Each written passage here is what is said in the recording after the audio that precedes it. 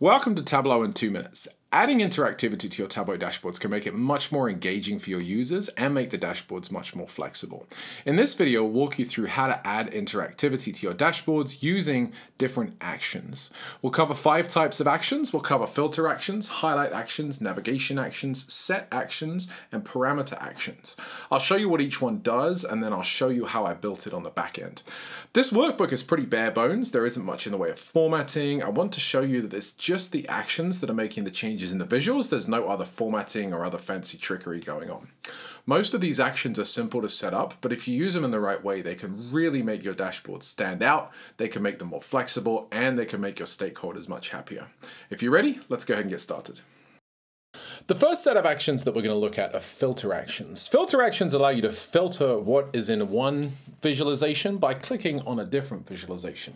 So what I mean by that is in these 2 visualizations at the bottom, I can click on, for example, my offline TATO segment or my group segment, and that refilters the other 2 graphs on the page to reflect only what is in this particular item. If we do the same over here by room type, you can see that both the revenue trending line at the top and the market segment bar graph on the side both change to reflect only what is happening in each of these particular room types. And up here at the top, you can click on an individual month or an individual year, and that's going to filter the 2 graphs down at the bottom just to reflect what's happening in that month or that year. Filter actions are super easy to set up. To do it, all you need to do is click on this little filter icon here on each of the visualizations, and you'll be able to use them as a filter. Click it off, and it stops being used as a filter. Now, if you want more control over these filter actions, you can go into the dashboard menu. You can open up the Actions dialog box. This will have just a handful of actions on it for you, but obviously I have a bunch of other actions built into this sheet, so don't worry about, or this workbook rather, so don't worry about that too much. But click on this sheet and you'll see the filter actions that we just created when we clicked on the filter icon. If you click on edit, for any of these, you can customize what drives the filter action. So the source sheet is going to be the sheet that you click on. In this case, this is the revenue by room type sheet, and it filters the market segment, the room type, and the trending sheet. You can also select whether you want the sheets to filter whether you hover over a value when you select a value or on a menu. You can have it select multiple things, or you can check this box to have it only select one thing. And down here, you can decide what clearing the selection does. So is it going to keep the filtered values, or is it going to go back to showing all values, or is it going to show nothing at all? And then finally, down here at the bottom, you can change the fields that you wanted to filter on. So if you only wanted it to filter on 1 or 2 of the fields in a particular view, you can customize that down here, and you can customize which targets they go to. So that will be, this will be the source is the sheet that you click on, the target is the sheet that is filtered by it. If you want to customize it further, you can actually go into this sheet, and you can use this ignore actions item. What ignore actions does is it means that if we, for example, filtered on aviation here, you can see that we don't have all of the room types represented. We could go in here and we could say, go under here, and we could ignore actions, and that will stay static regardless of what we click on. If we want to go back in and have it listen to the actions again, what we need to do is we need to jump into our dashboard menu, go down to actions, and then we're going to find our filters here.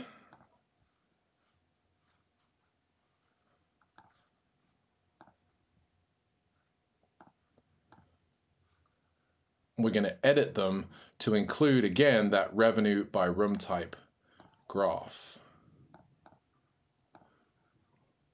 So when we said ignore actions, you can see what happened is that it actually unchecked this box in each of our action dialog box.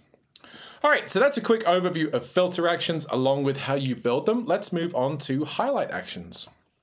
Highlight actions are quite similar to filter actions in that you click on one item and it highlights things in other visualizations. So here you can see that we click on the segment and then it highlights something in our trending graph up at the top. Now this works both ways. If we click on something in our trending graph, that's also going to highlight something down in our segment room nights ADR and revenue graph down here at the bottom. And if we click on something up in the legend, that will do the same thing. Setting these up is also pretty straightforward. Let's go ahead and dive onto this next sheet. You'll find that on this dashboard, nothing happens when we click within the visualizations. We do still get the highlight when we click on something in the legend. That's on by default. But if we wanted to add it so that it works between the two visualizations, it's very simple. We're just going to go into dashboard. We're going to go into the actions menu. I'm going to click on this sheet so it just shows the actions running on this particular dashboard. You'll see there's nothing set up right now, but if we go to add action, we'll go to highlight. The source sheets, we want to have both the revenue highlight, the revenue trending, and the segment room nights ADR and revenue highlighted. And we want both of them highlighted as target fields as well. And we can also select all fields. We can have it highlight just dates and times, or we can highlight selected fields depending on which one we want to do. Now, we don't have an arrival date month or an arrival date year in our segment room nights ADR and revenue sheet. So we're just going to go ahead and select market segment. That way nothing weird happens when we click on different months or years. Again, we can customize whether we want to run the action on the hover the select or whether we want to run it through a submenu. Select is a great option. That means that people actually have to click on things to have them happen. Sometimes with hover, it can be a bit jumping around all over the place. So we're going to leave it on select. We'll click OK, hit OK again, and you'll see that we have our highlight action set up. Dead simple. All right, let's move on to navigation actions. Navigation actions allow you to use a visualization to navigate between different sheets. So what's going to happen is when I click on something in this list, it's going to take us back to the highlight actions dashboard. So here we go. I'll click on corporate.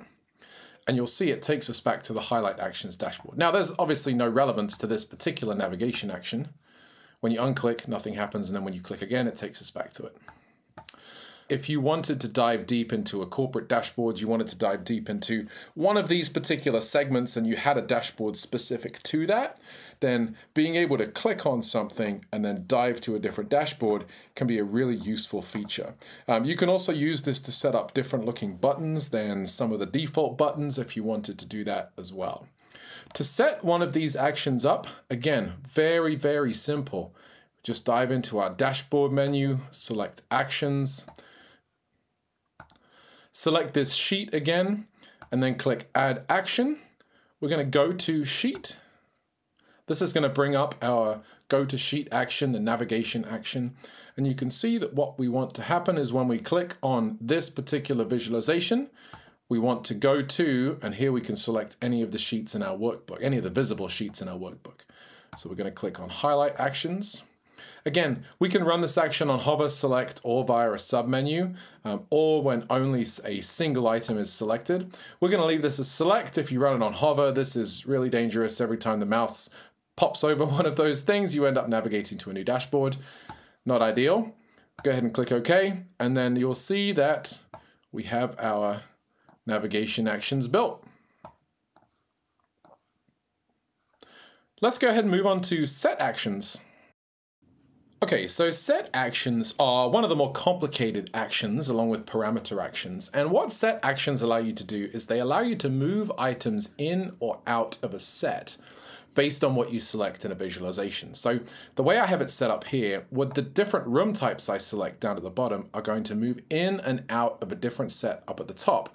And that's going to give us a comparison. So if I go ahead and click on room type A, you'll see that now we have two different lines. We have a line for what is in the set, that's room type A, and we have a line for what's out of the set. That's all of these other darker lines.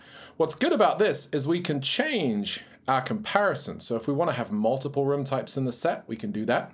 If we want a single room type in the set, we can do that.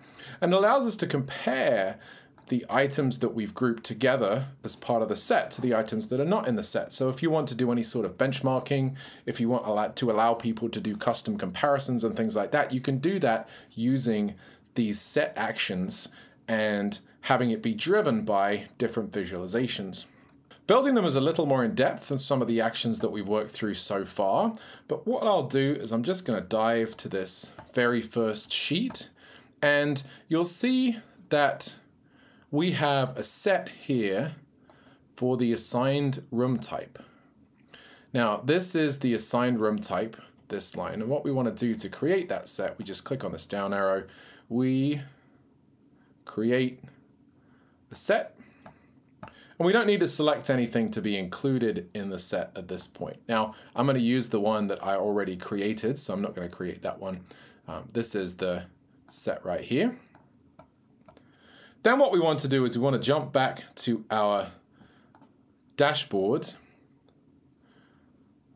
and we're going to go into our other visual here. Now, you'll see that right now there's nothing in the set, which is why we only have one line on the graph.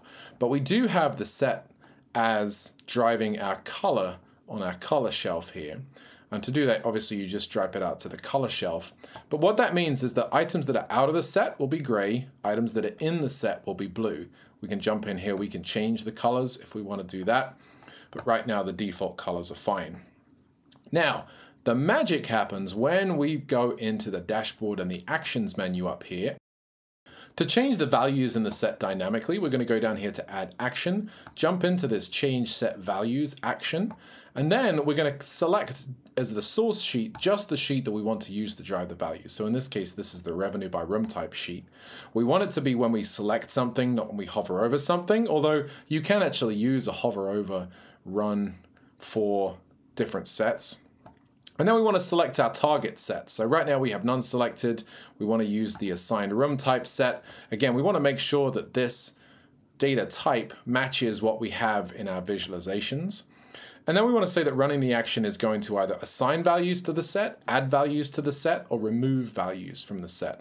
Depending on how we want the visualization to act and what we've added or taken out of the set beforehand, these will do different things. Worth playing around with them just to see how it works. So when we assign values to the set, that's going to add the values to the set that we select. And then when we clear the selection, we want to either add all values to the set, remove all values from the set, or keep set values. We're going to select remove all values from the set. What I want to happen is when we click on something in the visualization, it will add it to the set. We can do the comparison. And then when we click off it, it will remove it from the set. So we just go back to having one individual line at the top. Again, you can customize this behavior depending on how you want to do your comparisons. Let's go ahead and click OK. And then we'll test it out. And you can see if we add multiple room types, or whether we just keep a single room type, we get our nice comparison up at the top using our set action. All right, thanks for bearing with me so far. We've got one more to do. Let's jump into parameter actions. All right, thanks for sticking with me so far. Let's get into our last example here.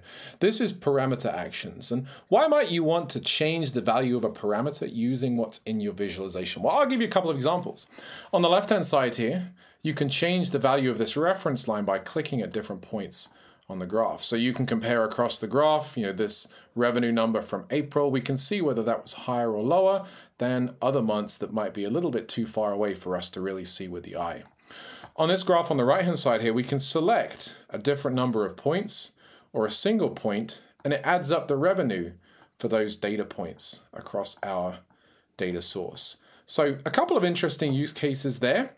Let's dive into how we built them. So the first one on the left-hand side, to set up the dynamic reference line, we're going to go to the sheet, and most of the work that we do for this one is going to be on this sheet. You can see that we have our line here. Right now, nothing happens when we click on anything. We have a parameter set up. It's called the reference parameter down here, but you'd want to dive into this menu, go create parameter, and then you want to set up a new parameter with a meaningful name. The data type for this you want to be float because it's going to be a number based on where we click on this graph, and it's okay to have it be both 1 and 1 in this particular format. Once we've created that parameter, we want to add a reference line to our visualization. We're going to add it so that it goes all the way across the table. The value we're going to set to be the parameter that we just created, or in this case, the reference parameter. That's what we were using earlier on. We want to label it with, we can label it with the computation, or we can just label it with the value. That way it shows the number across the line. And then you can customize everything else. So if you wanted to format the line differently, that's totally okay. But we still don't have it changing as we click on different items. To do that, again, we're going to jump onto our dashboard here. So to set up our dynamic reference line, what we're going to do is we're going to go into the dashboard menu. We're going to click on actions the way we've been doing. I'm going to highlight this sheet. Which you're going to remove that value because we don't want that. Then we're going to click on add action, change parameter values. In this case, we want to select the source sheet. So in this case, I believe this one is this sheet on the left-hand side. We want the action to run when we select something, and we want our target parameter to be the reference parameter. That's the parameter that we set as the value for our reference line. The source field that we want to use is the sum of revenue, and we can choose to aggregate that however we want. There's actually no requirement to have it aggregated the same way in here that you do in your visualization. And finally, we can choose what happens when we clear the selection. In this case, I actually want to set it to 0 so that the reference line disappears down at the bottom of the page once we have removed our selection. That way it's a nice and clean visual. We don't have a reference line just hanging out there when we're not using it. Go ahead and click on OK. Go ahead and click on OK. And let's test out our dynamic reference line. You can see it moves around nicely. All right, let's move on to our second example over on the right-hand side here. Right now, there's nothing happening when we select different things over here. But I'm going to go ahead and jump into this little number down here. You can see right now, again, it's set to 0. This one is a little more complicated to set up. We went ahead and set up a parameter. So we would create a parameter exactly the same way we did before, just a float. Doesn't matter what the number is. That parameter down here that we created is called BAN4, a big ass number 4, because this is a big ass number. That's what we're using. You can, again, set the display format, anything like that that you want. Now, we can't drag the parameter directly out onto the visualization. That wasn't working for me earlier on. So what I did was I went ahead and created a calculated field called the BAN calculated field. And all this does is it turns our BAN parameter into a BAN calculation. And then I went ahead and I dragged that out onto our text field here. That is going to sit, made it nice and big. I did do some formatting on this one just to make the number bigger so that it's nice and clear. And you'll see that it sits at 0 right now. If we jump back to our dashboard, we still don't have anything happening with this parameter when we select different items up in this visualization at the top here. We're going to do it by going to Dashboard and Actions. I'm going to add an action. I'm going to change the parameter. The driver is going to be this sheet in the middle right here, Revenue Parameter Action Driver. That's this sheet on the right-hand side. I happen to know that because that is the one, because I designed the workbook. I happen to know that because I designed the workbook. We're going to run it when we select different points.